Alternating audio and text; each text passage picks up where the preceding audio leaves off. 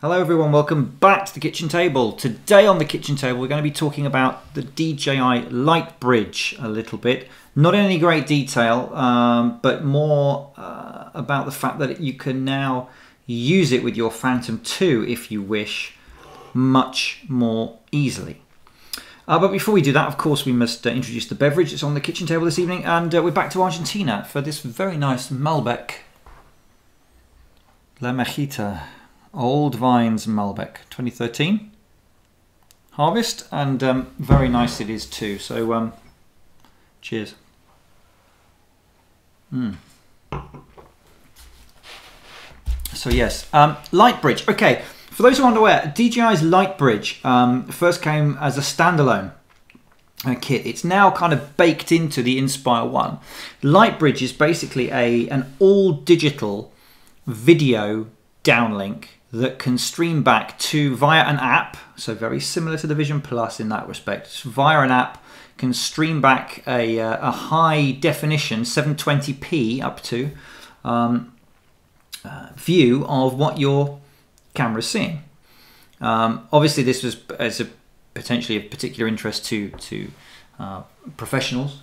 You can kind of show your director what's being seen straight away, and that's obviously useful. But the other thing about it is that it uses a 2.4 gigahertz frequency spectrum, which is a bit more robust than 5.8 and has better penetration, and this can push out to, just in its stock format, over a kilometer with ease. 1.5 kilometers most people seem to be getting, and potentially more if you are allowed to and want to push it on by using better antennas for it. So the benefits of it are that, as I say, you've got this HD system, and it replaces all the other component parts. So you have one little box on the aircraft, and you have one box at the ground, and that replaces the video transmitter and IOSD, because it deals with the on-screen. It gives you an on-screen display as well. So you get stripping away a fair amount of bits and pieces. Now, if you've got a big pro rig, a big octocopter, and you're starting from scratch, then what was even better about it was that it used the 2.4 gigahertz channel for control as well. You plugged it into your NASA flight controller. You could then get your transmitter, plug it into the Lightbridge ground station, and effectively have the two things, the video and the control system, going down one pipe. That was it. Brilliant. Very convenient.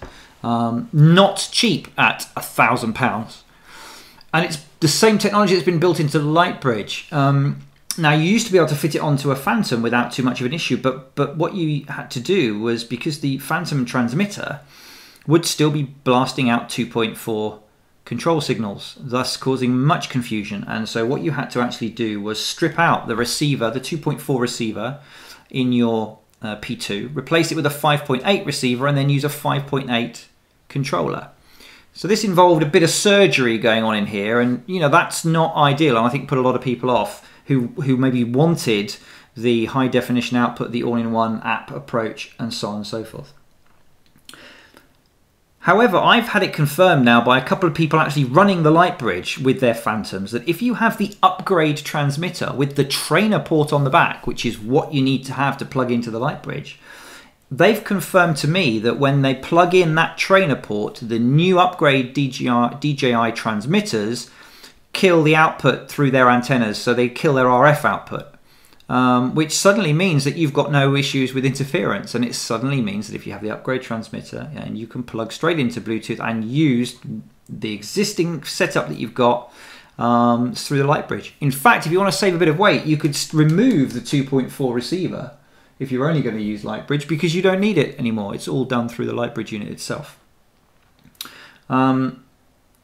Now, the question I've had asked, a few people have said, well, why would I want to do that? I might as well, just for £1,000 on top of my Phantom, I might as well buy an Inspire 1. Well, that's true, although you'd still have a bit more change to get. But one of the big reasons I think people are interested in Lightbridge is that if they've invested heavily into the Phantom ecosystem, if I know somebody, for example, with 6 smart batteries at £100 a pop, that's a lot of money to kind of just get rid of and swap over to an Inspire, say, and start again.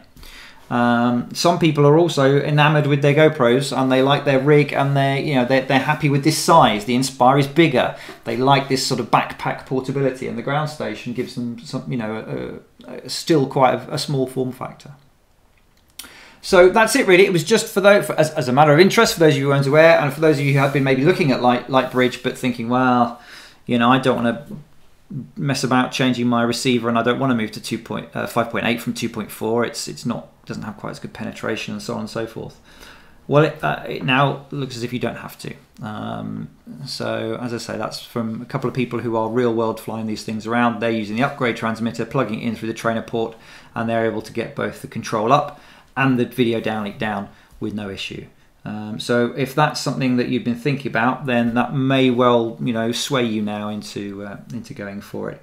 Like I said, street price on the Lightbridge as the standalone unit is around the £1,000 mark, but obviously shop around. Anyway, that was it. As I said, just a really quick one, just to give you some information that I sort of collected that I thought might have been useful to some of you. Join me again soon back on the kitchen table. But until then, cheers.